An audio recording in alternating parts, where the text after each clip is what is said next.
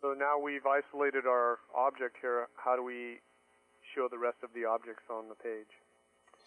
The way I did it was I rolled the wheel in.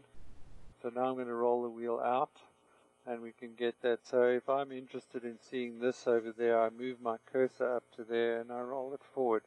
There are some other tools which are often used, and these are these standard zoom tools over here.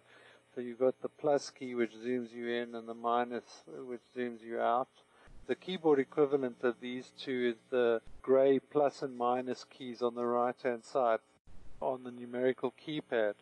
So for people who don't have a wheel mouse, what you do is you move your mouse onto the point of interest and then you hit the gray plus key on the right hand side, or the gray minus key.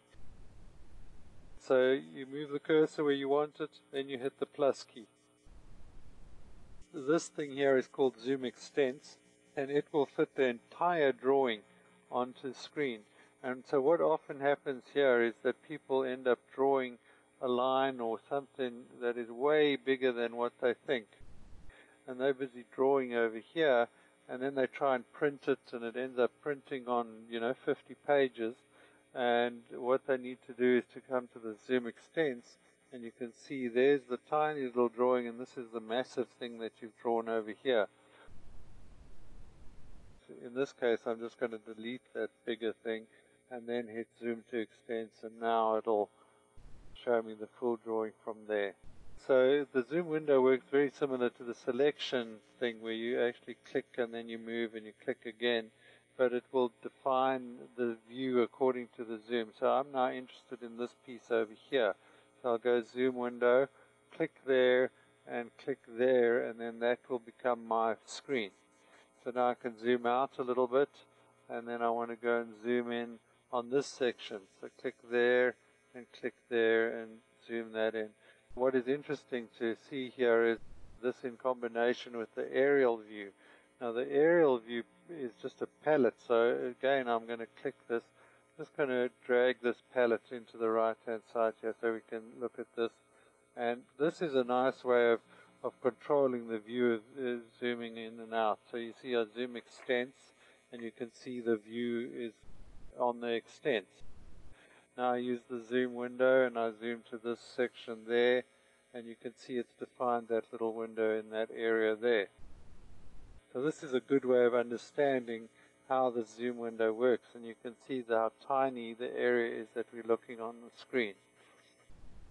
Also what I like this for is for panning. So I can zoom in here. If I drag a window over here, you can see it changes the view relating on the left hand side, and then even panning. So I can go pan to this side, I can start drawing a line over here, I can click a line there, then I can pan to this side and finish it over there. So then come down here, start a line over here, let's start it at the end of this V for vertex.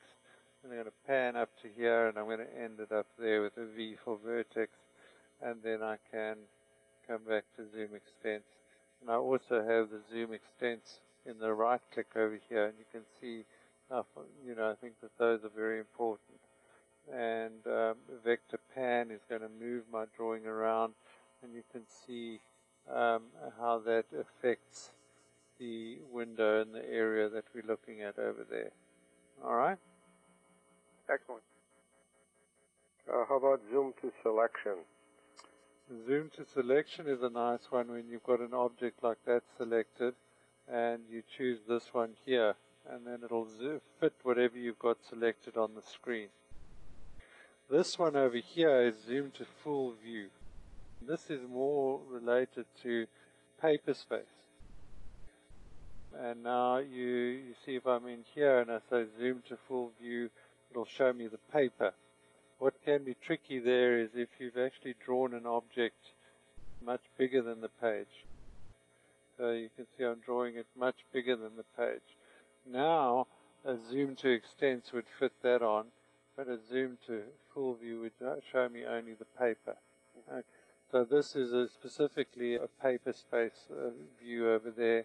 one-to-one will try and make the drawing appear at the same size that it would if you printed it.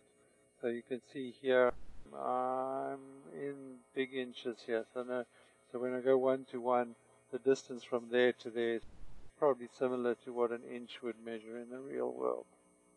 Okay. Then we have a previous view and a vector pan. We've discussed that. And the redraw is to get rid of the blips on the screen, as you will remember. Yeah. The one thing I'll mention, you briefly touched on paper space.